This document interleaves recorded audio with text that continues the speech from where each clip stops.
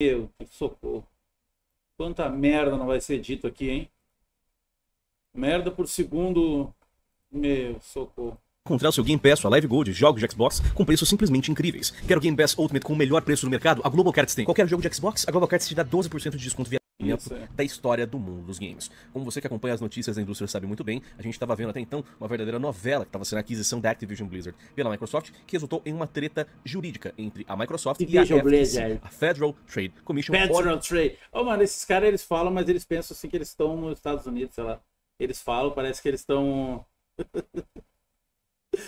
Eles acham que estão em outro mundo, cara. Federal. Um regulador de comércio dos Estados Unidos que estava processando a Microsoft para barrar a devida compra. E durante esse processo, a gente teve vários testemunhos, como o testemunho do Jim Ryan, o chefão da Sony, falando que se posicionava contra essa compra da Microsoft. Testemunhos do Phil Spencer, que é o chefão da Microsoft, que tentando se defender, tentando convencer o júri de que eles estavam corretos nessa aquisição. Teve testemunho de diversas outras empresas, teve vazamento de alguns documentos internos, enfim, muita coisa rolou nesse último ano. E agora, mais recentemente, a maior bomba de todas, o maior vazamento até então.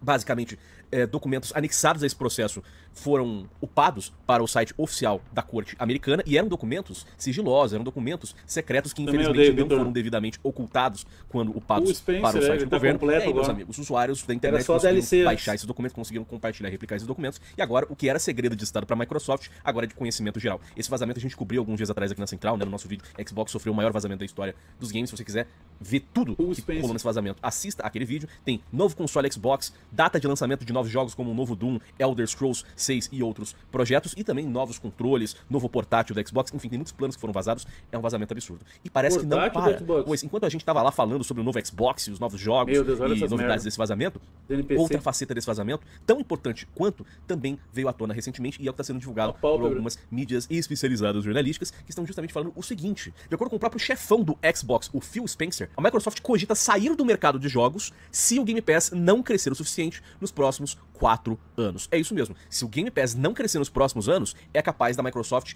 tirar o fio da tomada, tirar o Xbox da brincadeira e potencialmente abandonar o mercado de games por completo. Eu sei, parece uma ideia absurda, louca, mas no fim a gente sabe que a única coisa que manda realmente no mundo dos games é o dinheiro. E se os caras estão tendo prejuízo financeiro, os caras não vão fazer caridade. É surpreendente se tratando de uma das maiores companhias do mundo dos jogos, que é o Xbox, mas talvez isso venha a se transformar em uma realidade no futuro. Galera, quem fala com vocês é o Live da Central. E agora, White, a gente quer debater com vocês sobre essas informações desse vazamento, que podem mostrar aí um futuro muito sombrio pra quem é fã de Xbox. Antes da gente entrar em detalhes, eu convido você que tá assistindo este vídeo a se inscrever aqui na Central, clicar no sininho de notificações, assim você não perde nenhuma novidade do mundo dos games. A gente posta 2 vídeos por dia, um ao meio-dia, outro às 7 da noite, então clique no sininho pra não perder nada. E se você quiser acompanhar mais o nosso trabalho, se inscreva nos nossos canais pessoais. O canal do Live e o canal do White, os links estão na descrição do vídeo. Isso aí é maluquice, né? Pra começar, que esse vazamento todo já é uma maluquice, né? O Phil Spencer não tá feliz com tudo isso. Os planos apresentados ali da Microsoft atrapalham muito o desenvolvimento agora, que eles vão ter que mudar planejamento, vão ter que, talvez, né, mudar console. A gente nem sabe, na verdade, né, se esse console vai sair ou não, se é uma coisa antiga. Enfim, mas a grande questão é, a Microsoft tem muitas informações divulgadas ao público que não eram pra sair. Isso vai fazer com que concorrentes fiquem de olho ainda mais no Xbox, né? Microsoft aí disputando com Nintendo e Sony. Obviamente essas duas já estão de olho nesses planos. A grande questão agora é, o que será do Xbox no futuro, né? Phil Spencer, pelo visto, e ele é muito honesto nas falas dele, né? Eu gosto muito disso nele, apesar de ele às vezes não trazer informações. Sim, o Phil Spencer é honestíssimo. Ele disse que o Starfield ia vir perfeito, sem bugs. Muito positivas, né, pra galera que gosta de Xbox, mas eu acho que a honestidade é importante, né, pra saber em que pé a Xbox tá e o que eles pensam pro futuro, né.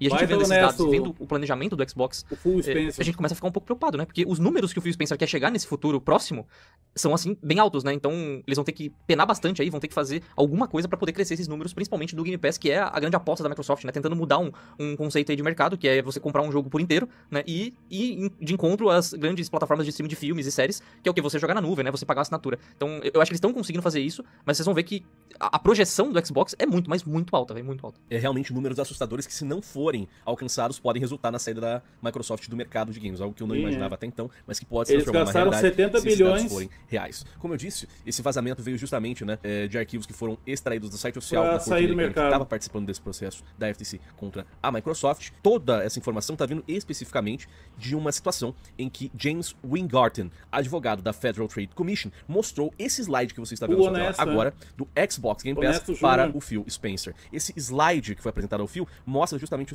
uma projeção da Microsoft sobre as assinaturas do Xbox Game Pass ao longo dos próximos anos, com algumas demarcações mostrando pontos importantes da Microsoft em relação a isso e as suas respectivas categorias de assinatura. Você pode ver ali na esquerda a tabela mostrando na primeira coluna o número de usuários do Xbox Game Pass em milhões, né? No caso, a projeção ali mostrava que no ano fiscal de 2023 a gente teria aí quase 45 milhões de usuários assinantes do Game Pass ao redor do mundo, com demarcação que agora o Game Pass estaria disponível no aplicativo da Smart TV. Ali perto do ano fiscal 2025, a gente teria o lançamento do controle universal wireless do Xbox Game Pass, batendo alguns números maiores em relação a 2023.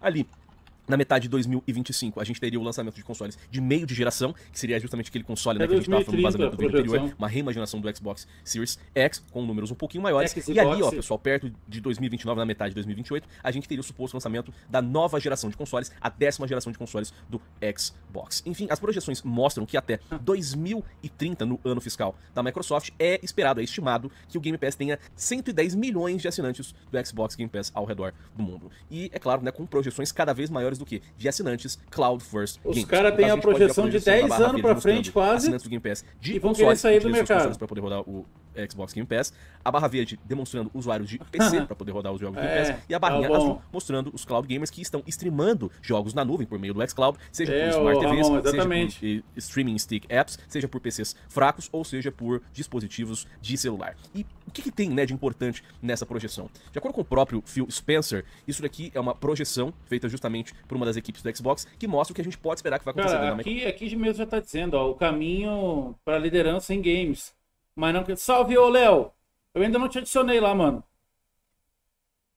Aqui mesmo já tá dizendo, é o caminho para liderança em games, mas não quer dizer que se não bater isso aqui, eles vão parar com o Xbox. A única coisa que vai acontecer é que eles não vão atingir as metas.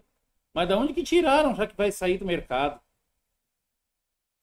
Microsoft ao longo dos próximos anos. Porém, apesar desses números serem massivos e até que positivos na primeira visão, de uma visão de um leigo como a gente, parece que esta tem uma projeção negativa para a Xbox. Pois, veja bem, o próprio Phil Spencer, de acordo, né, com as informações desse vazamento, dessa audiência que aconteceu com a FTC, diz que caso essa projeção se concretizasse, se os números realmente baterem isso que a gente está vendo nessa tabela, talvez a Microsoft teria que abandonar os games, pois seriam poucos números, seriam lucros muito baixos. De acordo com ele, eles precisam alcançar um número ainda maior do que esses números que a gente está vendo aqui até 2027, ou eles teriam que sair completamente do ramo de jogos. Então, o próprio Phil Spencer foi dito nessa audiência que, abre aspas, eu não acredito que isso seja como o futuro negócio do Xbox irá se parecer. Esta é uma apresentação da nossa organização de dispositivos para a equipe de liderança de jogos do Xbox. Então, esta é a visão da equipe encarregada de construir o nosso hardware sobre o futuro da marca, no caso, o que ela iria se parecer. Eu posso dizer com bastante segurança que se não fizermos mais progresso do que isso está sendo mostrado agora, do que isso está fora do nosso console, nós sairíamos do negócio de jogos. Se esse for o resultado, eu não acredito que ainda estaríamos de pé. Ou seja, em outras palavras, como eu disse, de acordo com o Phil Spencer, se essa tabela se concretizar, se eles não tiverem números ainda maiores até 2027, a Microsoft vai começar a considerar abandonar o Xbox Game Pass, abandonar a marca Xbox, porque potencialmente não estaria trazendo lucros o bastante, quizás, talvez nem estaria pagando suas contas atualmente. A gente não sabe, né, como é que tá a questão por trás dos planos da Microsoft nos bastidores, mas pro Phil Spencer tá falando uma coisa dessas, que eles precisam urgente nos próximos 4 anos ter números ainda maiores do que essas projeções, significa que eles já estão começando a ficar preocupados, significa que isso daqui já pode estar começando a se transformar em algo negativo pra eles, e é bizarro, né? Porque você nunca espera que uma gigante como a Xbox venha falar uma coisa dessas, um chefe de uma Xbox venha virar e falar uma coisa como essa, né? A gente pode considerar abandonar os games por completo. Mas é exatamente isso que ele disse na audiência da FTC, em frente a um juiz federal. Ou seja, não é exagero, não é coisa pra chamar atenção, não é marketing, isso aqui é fato. Saísse tava dando uma pesquisada aqui, né? 2 dias atrás, uma matéria falando que o Game Pass ultrapassou 30 milhões de assinantes. Tem velho porco hoje. Pra Microsoft não é. 30 milhões pra eles é muito pouco. Se a Microsoft saísse do mercado, uma empresa ia pegar o lugar. Assim, tem algumas coisas que a Microsoft pode fazer, eu acho, né? Que é a questão de colocar nas TVs, porque é uma coisa bem comum, né? Você ligaria a TV, só pegaria seu controle, já conectava no xCloud e começava a jogar. Tipo, é algo bem acessível, né? Todo mundo tem uma televisão hoje de 4K, quer dizer, todo mundo não, né? Mas a maioria, né? Já é uma coisa bem comum. Ou talvez se expandir pra outros consoles, né? Tipo, a Nintendo tem uma boa parceria com o Xbox. Talvez colocar pela nuvem, você poder jogar pelo Switch, sabe? Acho que aumentaria bastante o número de usuários do Game Pass. Mas pelo visto a Microsoft quer muito PC, né? PC, quer conseguir entrar de fato no PC com muito mais força. E aí eu penso, pô, colocar na Steam, talvez o Game Pass seria uma coisa muito boa também pela parceria com a Valve, né? Então tem algumas formas aí de aumentar esse número bem rápido, eu acho. Eles fazem boas promoções também. Só que a grande questão é essa, né? Será que no futuro vai se pagar o Game Pass? Porque eles têm que continuar mantendo, né, os jogos first party entrando no serviço. Se do nada eles começarem a anunciar que não vão mais lançar os jogos exclusivos ali no Game Pass no primeiro dia de lançamento, vai ter um impacto negativo nas assinaturas, eu acho que a galera desassinaria, né? Lógico que ainda assim, com o número de jogos que tem, é viável você ter esse serviço, é muito bom ainda, né? Eu não acho que seria, acabou o Game Pass, agora não tem mais jogos exclusivos da Microsoft. Não, porque tem muito jogo de terceiro aqui. Inclusive, acho que tem muita gente que assina pelos jogos de terceiros. Tem gente que nem liga pros exclusivos do Xbox e assina o Game Pass pra jogar outros games muito grandes, né? E importantes. Então acho que a grande questão é essa. Se o Game Pass vai conseguir alavancar, eu acho que é um bom serviço e ele vai conseguir, né, em algum momento crescer. Só não sei se nessa projeção que o Phil Spencer quer. E aí agora vem uma parte minha, né? Eu acho que o Xbox tá tão consolidado no mercado. Jogo no meio, eu acho que ele é tão grande que mesmo que ele não alcance essas projeções, dificilmente acho que eles sairiam, tá? Eu acho que o Phil Spencer deve ter falado ali pra alguma coisa, sei lá, ter alguma comoção ali no tribunal. Não sei, mas eu não acho que o Xbox sairia assim do mercado de uma hora pra outra só porque... Olha, eu até acho o contrário do que tu falou, Gustavo. Eu acho que é mais fácil o Xbox acabar do que o Game Pass. Porque não é a mesma coisa que nem a SEGA fez. Ficar só produzindo o jogo. A Microsoft para de fazer Xbox. Simples. E vende o Game Pass como serviço para todas as plataformas. Eu acho que é muito melhor do que ficar fazendo um console que eles nem mesmo fazem jogo pro troço. Que não atingiu o número de usuários ali do Game Pass. A não ser que, como você falou, estivesse dando muito prejuízo, sabe? Muito prejuízo. O que eu acho que ele não dá tanto assim. Eu acho que a Microsoft ainda tem lucro com a divisão de Xbox e consegue comportar aí, perder um pouco de dinheiro, por exemplo, com o serviço do Game Pass, e é que isso acontece. O problema é que a gente não tem acesso a todos esses dados, né? Muitos dos dados divulgados por essas empresas são sempre dados positivos, são dados bonitos de se ver pra chamar a atenção dos investidores. Toda vez que lança um jogo, se o jogo é um sucesso, eles falam, já temos tantos milhões de unidades vendidas, tantos milhões de usuários Android, ativos, tudo no agora, quando o jogo é flop, ninguém divulga esses números. Eles nunca falam desses dados porque não querem marketing negativo. E isso funciona com qualquer empresa, né? Com qualquer produto. Se tá dando prejuízo, eles nunca falam, pois admitir prejuízo é assassinar sua marca por completo. Quando você admite prejuízo, quando você admite que você não tá tendo um bom negócio, ninguém vai investir, os investidores vão sumir, os acionistas vão embora, e aí realmente, meu amigo, aí você vai à falência em questão de pouco tempo. E aí tá a questão, a gente não tem acesso a esses números. A gente não sabe com lucrativo, né? Ou... Meu Deus do céu, cara, será que ninguém pensa nessa internet, cara? Eu já vi muitos caras falando de falência da Microsoft. Mas que falência da Microsoft, cara? Que falência? Porra, meu Deus do céu. Ai, cara, eu não sei de onde é que tira, sabe? Sou muito burro, cara. Muito burro. O Xbox Game Pass tá sendo pra Microsoft. Eles alegam aqui que a gente tem milhões de assinantes ao redor do mundo. Eu tenho certeza que esse número deve ser verdade. Eles têm realmente milhões de assinantes ao redor do mundo. Mas isso se traduz pra lucro no final do mês? A gente vê grandes mercados, grandes nomes ao redor do mundo moderno, que são reconhecidos, que são respeitados, que são padrão de uso pra milhões de usuários diariamente, e que ainda assim, no começo, ou às vezes até hoje em dia, trabalharam com prejuízo. Foi o caso, por exemplo, do Uber, do Uber Eats, do iFood. Lá na gringa a gente tem DoorDash, que é aplicativo tudo de entrega de comida ou de transporte privado. E todos esses aplicativos começaram nos seus primeiros anos, nas suas primeiras décadas, trazendo hemorragia financeira, perdendo dinheiro. Os caras não lucravam nada. A margem de lucro era baixíssima, os custos eram altíssimos, os caras não ganhavam dinheiro. Empreendedor do mercado, hein? Mas como que a empresa pôde pé até hoje, sendo que os caras perdiam dinheiro nos primeiros anos? Investimento de acionistas. Os investidores veem uma ideia nova como um potencial mercado. Beleza, a gente vai perder dinheiro agora, eu tô investindo grana e não tá se pagando agora, mas tem a possibilidade daqui a 5, 10 anos, isso aqui bombar, ser um serviço internacional muito foda e, sabe, eu ganhar muito dinheiro com isso. E os caras continuam investindo. Foi assim que a Uber cresceu, se transformando nessa plataforma global que a gente conhece ao redor do mundo. É assim que o iFood dominou o mercado brasileiro. E assim que eu suponho também é com o caso do Game Pass. Quando a Microsoft anunciou esse modelo de negócio de assinatura que você paga ali R$50 por mês pra ter acesso a centenas de jogos, eu me lembro que muita gente, tanto fã de Xbox, quanto hater de Xbox, quanto eu mesmo, virou e falou, mas será que dá pra bancar uma porra dessas? Será que é lucrativo? Porque até então, todo jogo no lançamento é R$250 no lançamento. É uma bica, é caro. Porém, vende ali algumas milhões de unidades no lançamento, meio que a produção se paga, né? O jogo é caro e tá vendendo muito no começo, meio que já paga ali os custos logo no lançamento e o resto de vendas ao longo. É isso que é complicado, a pessoa, quando ela tem uma plataforma só, ela tem a visão tão limitada, né? Ele disse que os jogos estão vindo a 250 pila. Aonde? É porque ele deve jogar no PC, né? Aí a mentalidade dele para fazer uma notícia, fazer um vídeo, é baseado no que ele passa. Não, meu amigo, os jogos estão 350, já faz, muitos anos. Faz anos já que tá 350 pau os jogos lançamento. 250? Ih, isso me lembrou de uma época, muito antiga, rapaz. Porque 10 anos atrás? Mais até. Da vida útil do jogo é lucro bruto, né? Só felicidade pro estúdio. Mas e agora? E hoje em dia que não tem mais essas vendas que nem tinha antigamente. E agora, então, um jogo sai Day One numa plataforma de assinatura, que às vezes você assina de graça. Eu já vi assinatura de Xbox de graça, né? Tipo R$5 um mês. Então, o jogo basicamente de graça. E pra desenvolver o jogo custou ali 50, 100, 200 milhões pra fazer a tecnologia do videogame. Será que com a assinatura do Game Pass ele vai se bancar, ele vai se pagar? Será que a Microsoft não vai estar sangrando dinheiro nessa brincadeira? Vou te passar alguns dados, tá? Que eu encontrei aqui. Do Game Pass, só do Game Pass, tá? Não vou falar da Microsoft como um todo, nem da divisão do Xbox, né? O Game Pass pra Microsoft, em 2022, gerou 2,9 bilhões de dólares, tá? 2,9 bilhões. A receita total da Microsoft, né, como um todo, acho que foi 50 e poucos bilhões, né? Então, assim, e só da divisão de games foi 15,5, pelo que eu tinha pesquisado. Tá? E a Sony, 25, né? A Sony fez 10 bi a mais ali de receita do que a Microsoft em 2022. Tá? Então, vamos lá, dos 15, 2,9, vamos arredondar, 3 bi foi só do Game Pass. O resto é console, venda de jogos, né, etc. Então, eu acho que 3 bilhões, né, é uma boa parte aí do lucro bruto da Microsoft, né, da receita da Microsoft, né, em assinaturas. E nisso, né, 30 a 40% do mercado de assinaturas é da Microsoft, mundial, certo? E mesmo com esse faturamento, a Sony ainda fica um pouco na frente, que tem 40 a 50% do mercado aí de assinaturas. Porque a Sony, obviamente, tem mais consoles vendidos, a Sony tá na frente, a gente sabe disso, todo mundo sabe e ninguém nega isso, né? Então, assim, esses são os dados que a gente tem no Game Pass. Desses 3 bilhões, quanto que é lucro? Porque isso aqui é a receita que ele gera. Mas quanto que tá tendo de resultado isso aqui? Porque eles têm que reinvestir em jogos, tem que trazer parceiros pro Game Pass, né? A Microsoft, às vezes, fecha parceria com a Rockstar de trazer um jogo grande ali. Quantos milhões eles vão ter que dar pra Rockstar pra colocar o jogo no Game Pass, sabe? Quanto que eles vão ter que gastar pra produzir o jogo lá pra colocar no Game Pass, o Redfall, etc, né? Então tem tudo isso. Então, será que se paga? Essa é a grande questão que a gente quer saber. E aquela coisa, às vezes realmente o Xbox Game Pass não se paga. Eu tô fazendo teoria da conspiração. Às vezes até hoje o Xbox tá perdendo dinheiro. Às vezes até hoje eles estão com hemorragia financeira. Mas, sim, mesmo que seja isso, potencialmente é o que eu falei. Meu Deus do céu, cara. Eu acho que assim, quanto os caras mais querem pagar de entendido, eles mais passam vergonha, né, cara? Microsoft com hemorragia financeira, cara. Só se for no teu cu a hemorragia. Microsoft com hemorragia financeira. Sério, cara? É sério que ele falou isso? Não é possível, cara. Teve um modelo de negócio de investimento de risco, como foi o caso do iFood, como foi o caso do Uber Eats, como foi o caso do DoorDash, na gringa. Eles sabiam que eles estavam se metendo num negócio que eles iam perder dinheiro, mas que com potencial de longa data, lucrar muito. Talvez seja isso que a Microsoft esteja fazendo até hoje, porque a Microsoft é uma empresa trilionária. Eles têm dinheiro sobrando para poder bancar negócios que não são lucrativos no começo, mas que têm potencial de margem de lucro absurdo no futuro. Então, tem que ser uma aposta, um investimento da Microsoft em longa data. Hemorragia. Eu acho que é por isso que o Phil Spencer está falando uma coisa dessas. Que se essa projeção de 2027 não for ainda maior, eles talvez tenham que parar eles talvez tenham que sair desse mercado de games, desse ramo. Por causa justamente disso. Às vezes, essa projeção é baixa demais, eles precisam aumentar muito, porque os caras já estão numa hemorragia financeira desgraçada. E até lá também podem mudar os planos, tudo pode mudar, né? Tem isso também. Exatamente, muitas coisas podem mudar. A gente tá numa situação também que o Xbox, pelo menos em questão de jogos exclusivos first party, tá muito fraquinho, né? O novo Halo foi uma decepção, tanto no acabou de contradizer, Igor. Pelo menos em relação aos Halos antigos. Forza tá pra sair agora, promete ser incrível, porém, Forza Motorsport é nichado, é um simulador que é nichado, né? Quem carrega atualmente em número de usuários Forza é o Horizon, que a gente não vai ter um jogo por um certo tempinho.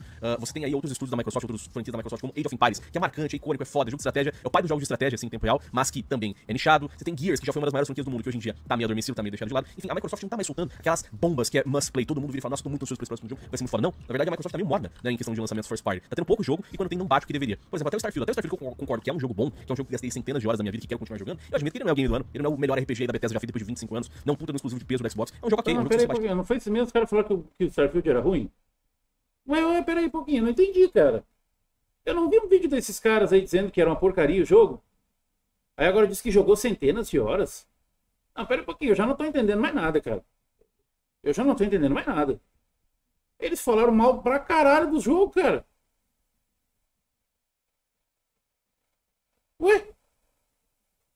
Mas como assim centenas de horas? Ué, não tô entendendo mais nada, cara. Nossa, o que é isso? É um bipolar? Essa porra, mano?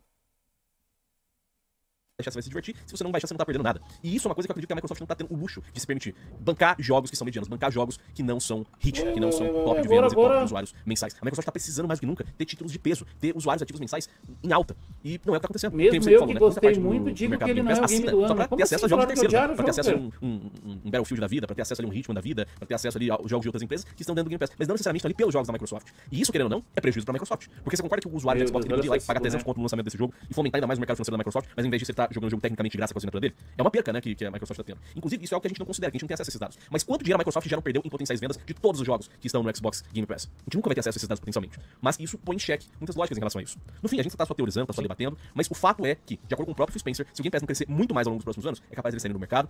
Essas coisas vão mudar até lá, eu não sei, mas é certamente surpreendente e interessante ver um posicionamento vindo dos maiores chefes do mundo dos games, como é o Phil Spencer, e ver uma lógica potencialmente negativa dessas vindo do Xbox. Mas, se tratando dos tempos modernos, eu não duvido de mais nada, sabe? A gente tá vendo tanta coisa louca rolando no mundo dos games, eu não duvido de ter um futuro aí realmente que a gente não tenha mais a Microsoft presente nos jogos, ou pelo menos com o Game Pass deixando de ser uma realidade. Porém, no fim, como eu disse no começo do vídeo, a única coisa que importa é o dinheiro. E se o dinheiro não tá entrando, eles não vão fazer caridade. Vamos ver o que vai dar nisso aqui. Se a gente tiver alguma atualização em relação a esse caso, a gente traz pra vocês, mas por hora, essas são as informações e eu adoraria saber a perspectiva de vocês em relação a isso tudo. Então, pessoal, deixa a sua opinião nos comentários e bora debater, beleza? Não se esqueçam também de se inscrever e clicar no sininho de notificações pra não perder nenhuma novidade do mundo dos games. Nossa, olha, sobreviver a mais um vídeo desses caras que é muito ruim. De novo, meu Deus, socorro.